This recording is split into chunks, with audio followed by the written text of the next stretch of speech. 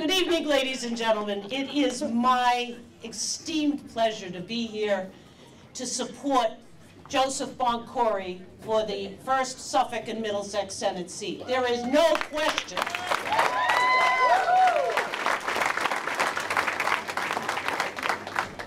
You know, not only are we Winthrop natives, which I am, but my father was born in Revere and raised there.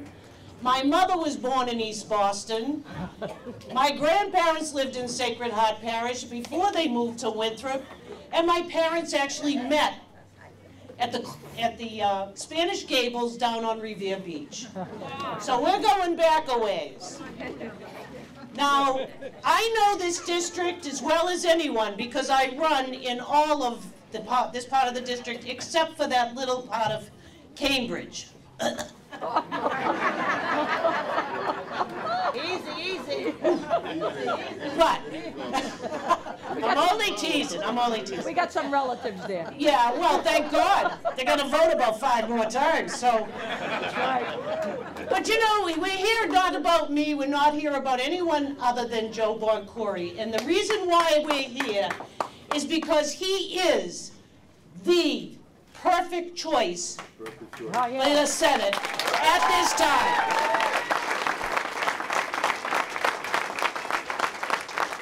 He is not only an accomplished attorney, we all know that. I know that because I swore him in too. But let me tell you something, you know, public service is a calling. And it isn't something you just decide, oh, I think I'll become a senator. He's been doing the work of serving the people in this neighborhood, or these neighborhoods, for all of his life. And it's someone like that who knows the neighborhoods, who cares about the neighborhoods, who can be your strong voice.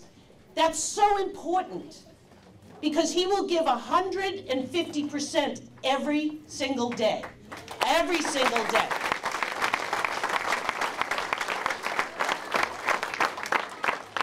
He didn't just wake up and decide that he should become a senator, the Honorable Joseph Boncore. He is very concerned and works so hard, particularly in this day and age, with the problems of opiate addiction, with the problems of housing, with the problems of mental illness. This is killing people all the time. And here we have a young man who has already demonstrated his concern, his passion to fight for those issues that affect everyone, regardless of your age, regardless of your class, regardless of your color. It doesn't matter. So I personally am going to urge all of you to go for Joe. You gotta go for Joe.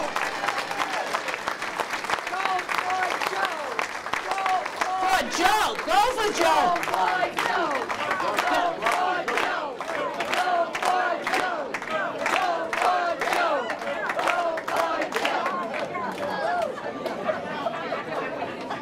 You know, you're always gonna, everyone in this room has been loyal to Doyle, so it's now time for you to go for Joe. So I'd like to bring up now the next senator from the 1st Suffolk and Middlesex District, Joe Boncore.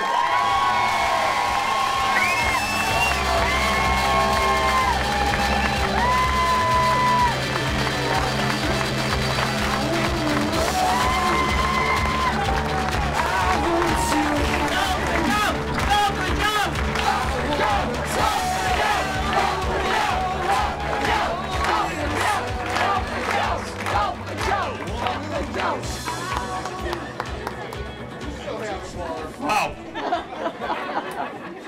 Thank you, Madam Clerk, for that wonderful introduction. My pleasure, sir. I'm just glad no one ran out to Dunkin' Donuts looking for coffee.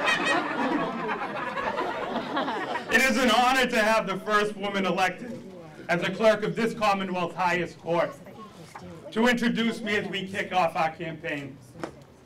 She's been an inspiration to me as an elected official and public servant in this Commonwealth, and I'm proud to call her my friend. Thank you, Clerk.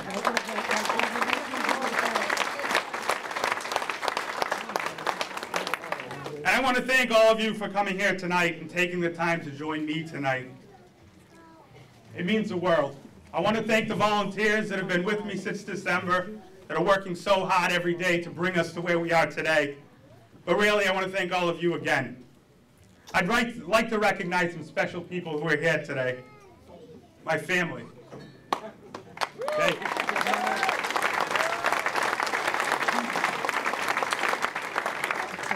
My father and my mother, my 7 sisters, and my 1 brother, and their families. And I'd like to recognize Sarah, who not only over the last year and a half has had to adjust to joining a large family in a small community, but more recently adjusted to this campaign. You know, I suspect my family probably makes up 30%. But I know by the end of it, they're going to be so loud, you're going to think they make up 90%. And I didn't forget you, Nana. 91 years old, young.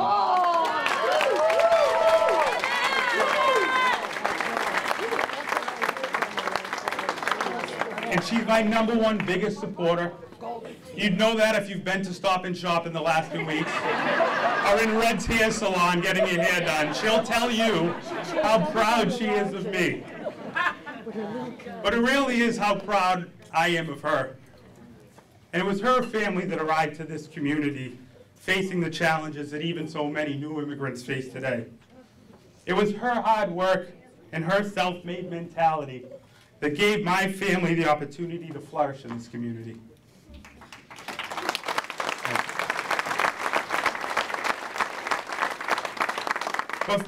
But more than that, for me, it was the instillment and ingrainment of not forgetting where you come from that my mother would constantly remind me of.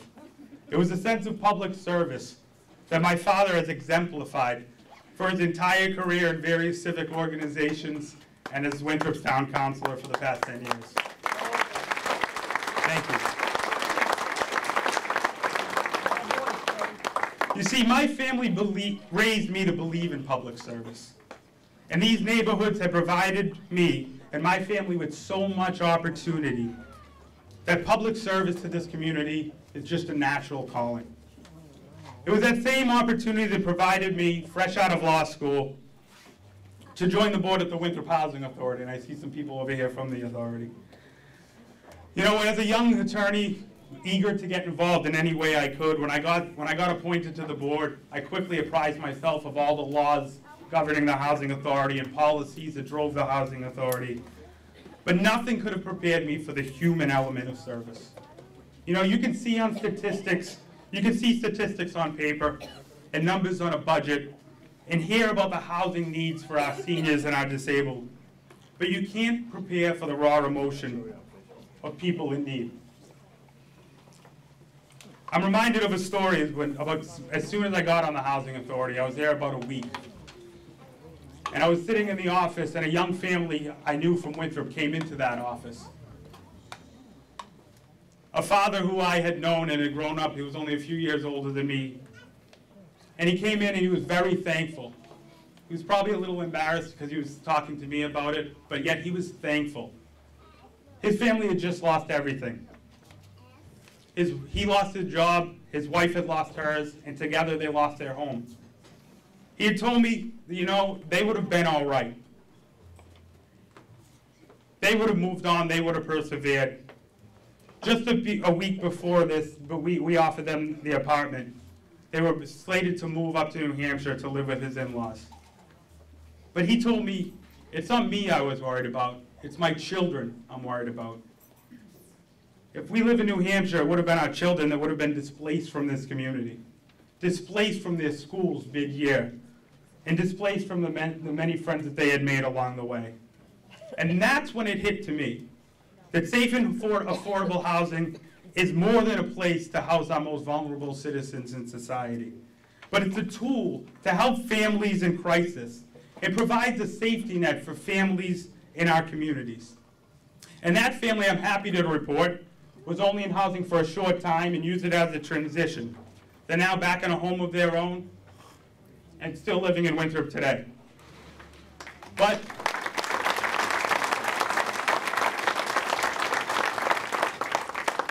But for every one family that we were able to help, there is another that we cannot keep in the community. There are innumerable humbling stories about children who are uprooted and parents who lose their support systems and communities that are torn apart when housing is not available. We cannot allow this to continue. We as a Commonwealth must invest in affordable and emergency housing so no family is torn from their foundations and no child is pulled from a school district mid-school year. I promoted this and I promoted these programs as chairman of the Winthrop Housing Authority. I've advocated on Beacon Hill, along with Anthony Petroselli, for affordable housing, and I will continue to champion these programs when I'm your next state senator.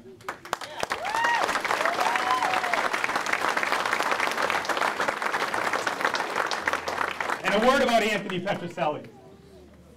You know, when Anthony called me in mid-December and told me that he'd be resigning the seat in the coming weeks, I had a lot of emotions. I was immediately saddened that our community would be losing such a strong voice and advocate on Beacon Hill. I've been proud to have him as my senator, but I'm more proud to have him as a friend. And I wish him and Alessandra on the best in their future.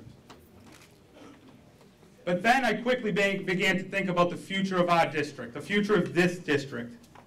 Our communities are still facing profound challenges, not just low-income housing, but housing in general.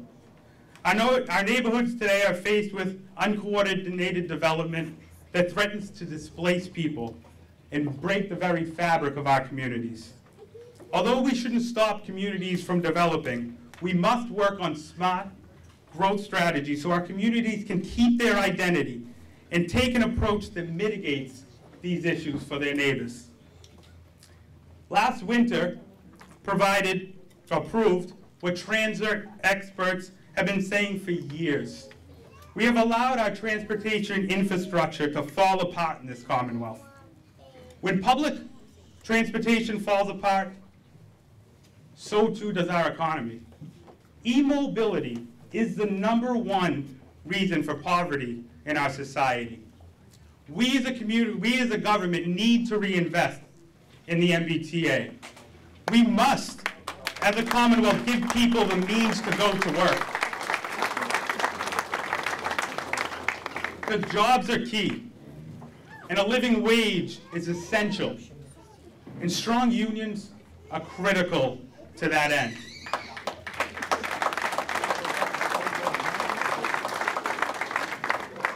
However, when people get jobs, we need to make it available and allow people to keep those jobs. I see it in my own family, with my siblings, my brothers and sisters. As they have children with a rising and soaring cost of child care, with another child comes the question as to whether or not one parent stays home and leaves their job. And parents leaving the workforce does nothing to stimulate this economy. We need to make pre-K education universal throughout this Commonwealth. We need to keep parents in the workforce and prepare our children for their future.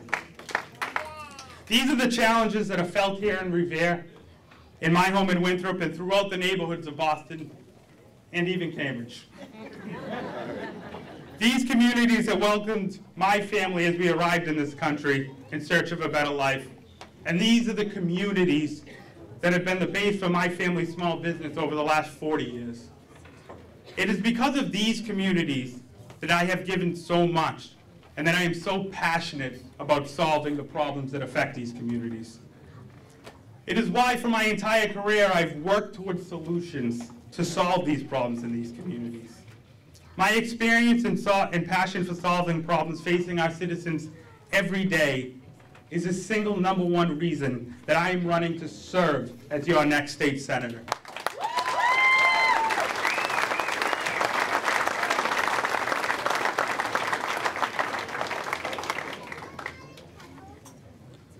One issue I often see in my work in the district courts as a public defender is the issue of mental illness. Mental illness in our society is so misunderstood by our courts and even our very healthcare system. As a public defender working for Suffolk Lawyers for Justice, on my duty days when I'm assigned a person, I would say that the greater part of 70% of these people have some sort of mental health disorder. With our healthcare system the way it is currently, most of those people have been diagnosed, but the resources aren't available to treat those people. They have no access to treatment, no access to the medications that can help them get past their mental illnesses or cope with their mental illnesses. But more often it's true that these mental health illnesses in people go undiagnosed. They're never diagnosed as a child, as a teenager, and then as an adult. And by the time they enter the criminal justice system, they're sent to jails that usually exacerbate their symptoms. And when they have left prison, they have not developed any meaningful way to enter back into society and build a productive life. In society, we must invest into mental health resources so people have access. We must ensure that both law enforcement and courts are personally equipped with laws and training to help those suffering from mental health illnesses. As we know, when we don't treat those mental health illnesses and when we lack those resources, people often turn to drugs for relief and begin the unforgiving process of self-medication. When speaking of challenges to families in our communities, there are few that are more heartbreaking than the opiate epidemic that plagues our neighborhoods throughout this district. I'd venture to guess there's no one in this room who hasn't been touched by it. The stories being played out here in this district and all across the Commonwealth. The epidemic of drug addiction is destroying the lives of people, destroying families, and tearing apart the communities that we live in. In my practice in the criminal district courts, I see it every day. And I see that our criminal justice system has not and cannot solve this crisis. We can no longer look at addiction as a crime. It's not. Addiction is a disease. And the only way to cure that disease is treating it with doctors and nurses and therapists, and not with police officers, public defenders, and court officers.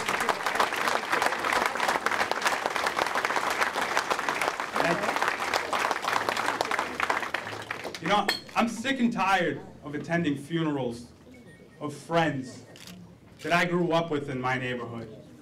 They went to the same schools as me, came from a similar background and had a similar family base than me. And I know we're all sick of it. And I know there's more we can do to stop it. You know, I had a friend, we grew up in Winthrop together. We were very close in grade school. We were very close, inseparable almost through middle school. We played Little League together and other sports together. When high school separated us, we began and ended up in different circles. After a couple routine surgeries to fix a football injury, he became addicted to prescription painkillers. Over the years, these problems, as they typically do, became worse because they were going untreated. And as the problems got worse, the drugs became more hardcore. I went into court one day on my duty day as a public defender. I got my client list, and there was my friend's name. Here at an intersection of my past and my present colliding, I met with my friend in lockup that day, and he was sick. I knew the jail wasn't the place for him, but I knew that the streets would mean that his would be the next funeral that I attended. That day, we were able to defer his case and secure him a bed at the Salvation Army. And a year later, instead of having to go to his funeral, he's here tonight at this kickoff.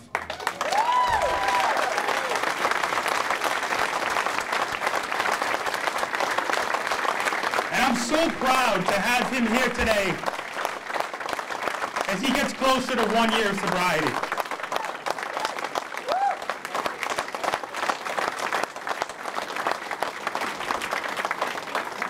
You know, he's here today because he believes in in me, but I'm running because I believe in him.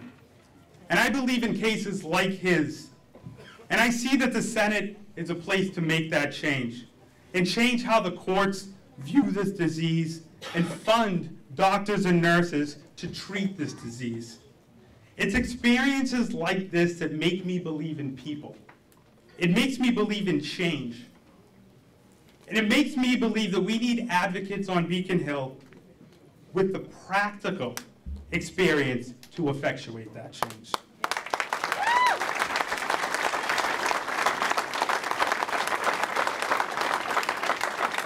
And that's what this campaign is all about. Our campaign is about practical and efficient and an effective approach to the problems and the issues that affect our neighborhoods and our families.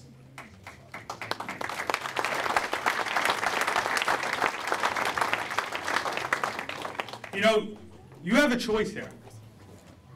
You can choose to vote for someone who believes in an ivory tower idealism and who will subsequently, when elected, vote in that line with that agenda. Or you can vote for someone that sees the real world challenges that my clients face every day. Someone that sees the problems my neighbors face every day, and someone who sees the problems that our community faces every day. There's too much important work to be done to have grand philosophical debates. Our communities need a senator who is going to be able to collaborate with leadership to pass laws that help people and move this district forward. A senator who will work with local leaders to see what our neighborhoods need and what our city needs most, and ultimately place those needs ahead of ideology. Thank you.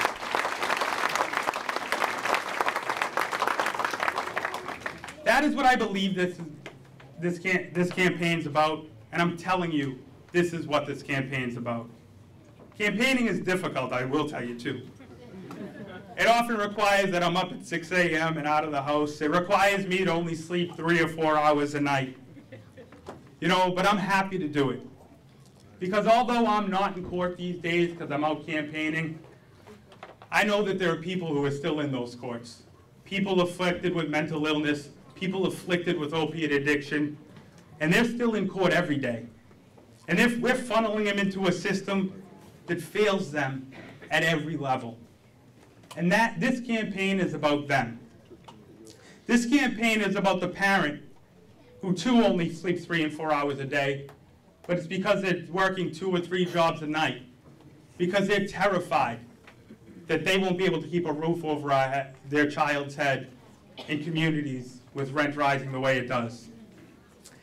This campaign is about school-age children who wake up at that same time at 6 a.m. because they have to catch a bus and a train, if that MBTA train is working that day, and another bus to ensure that they have the access to a quality education.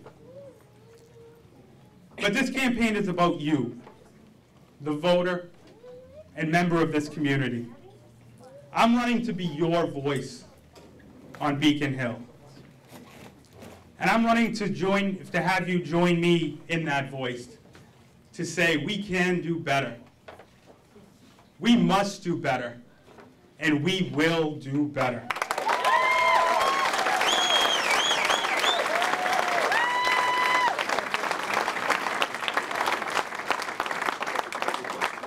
But I need your support, and I need that enthusiasm I just heard. And I'm going to need that enthusiasm as we talk to our neighbors at their doors over the next 2 months. As we talk to our neighbors on the phone over the next few months. I'm going to need your generosity to enable our campaign to get our message out to the voters. And we're going to need your help between now and April 12th to bring our team to the state Senate. Most importantly, I'm going to need your trust. And I'm going to need your vote. And I promise to spend every day from now until April 12th to earn your support every day proving myself worthy of the trust you've given me, and bringing that same level of trust and energy that I bring to this campaign as I work for you as your next state senator.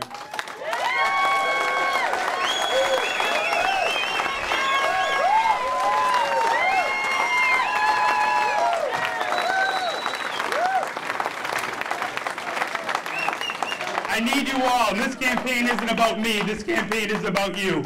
Thank you. God bless you all. God bless your families, our communities, and this Commonwealth.